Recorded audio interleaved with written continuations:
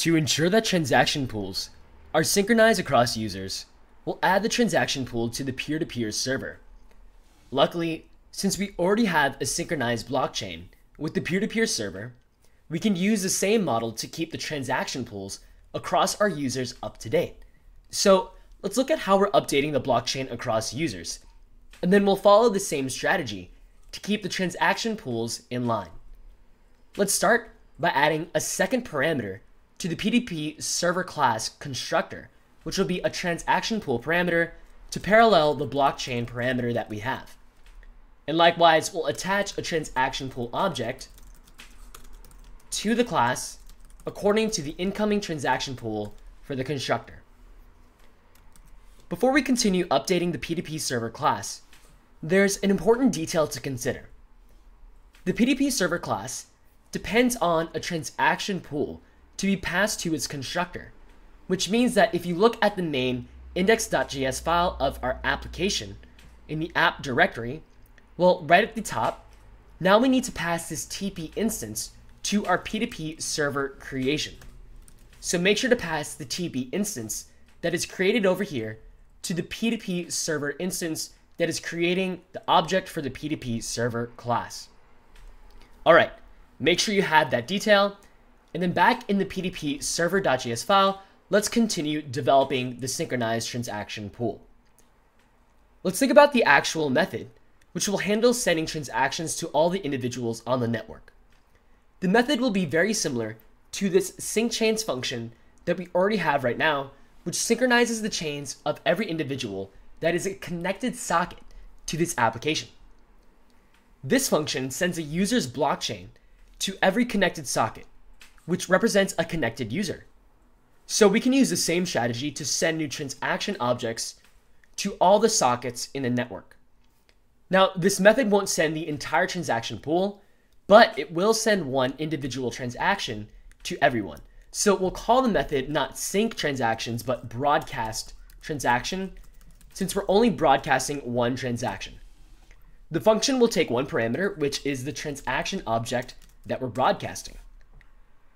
Within this function, let's go through each of our socket objects just like we do in sync chains, and then we're going to call a function which will handle actually sending this transaction with the socket object. Now, for each socket within the local array of sockets, we're going to run a function just like we do in sync chains, and then this function will be parallel to the send chain function, but in this case, instead of send chain, it will send the transaction. And likewise, it will have the same argument of the socket object to send with. All right, since we're depending on this send transaction function that we're assuming exists in the class now, let's define it right next to send chain. So send transaction takes one parameter, a socket, and then actually if it's sending a transaction, well, it needs a transaction parameter as well. So this also means that in our broadcast transaction function, we also need to pass in the incoming transaction to our call to this .send transaction. Neat. And now we can use a similar strategy to the send chain. We'll call socket.send, and then this time we'll send the stringified form of the transaction object that we have incoming into the function. All right, now we come into a bit of a predicament. When we send this transaction over the socket, the message handler of that socket assumes that incoming data that comes in as a message represents a chain, so it attempts to replace a chain with that data right away. However, when we're sending a transaction object, this does not represent a chain, so this will conflict. You won't be able to replace a chain with transaction data. So to solve this problem, we can take the approach of attaching type fields to the data that we send over our messages. The solution has two steps. First, we attach unique type values to each piece of data that we send over a socket. And second, we update the message handler to handle the incoming data according to those types and run different code based off of that. So let's start by going to the top of the file and declaring a new constant that is called message types. Notice that this is scream case to notice, or rather to signify, that this is a global variable to know. The message type's constant will be set to an object that contains labels for our various types of data to send over the socket. So first up, let's provide a label for the regular chain data that we're already sending. So we're going to have a chain key, and then the value can be anything, but how about a screen case chain, just so that we know that this message is a chain message. Likewise, we'll include a type for transaction data. So how about a transaction key, and then to follow the paradigm, we'll have in all caps transaction for the value. Great. So that wraps up message types for the chain and transaction. Now, we can use those message types whenever we send data over our sockets. So first up, let's update the send chain method. When we send the stringified object, sending just the chain now won't be enough. We'll create a bigger object that has a type field set to the chain message type for this object. So let's wrap around this blockchain chain.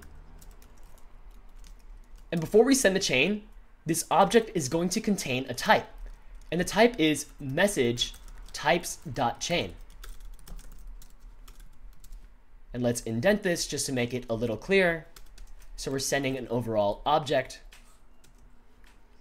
And then likewise, we're going to have a key to say that this object also contains a chain. So overall, we're sending an object that contains a type field, which is set to message types.chain, which will become that chain string. And then we have a chain field, which is the actual blockchain chain. Now let's do the same thing for our sent transactions to distinguish this kind of data.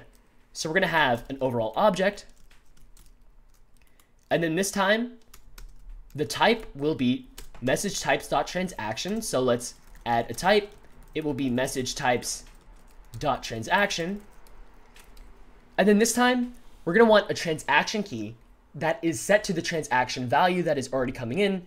So we can use ES6 destructuring syntax to use the key value shorthand. So that way a transaction key for this transaction object is set right away. Perfect. Now that we're sending messages over the sockets in a different format, well, now we need to update the message handler function, which actually performs functionality based off of receiving those messages.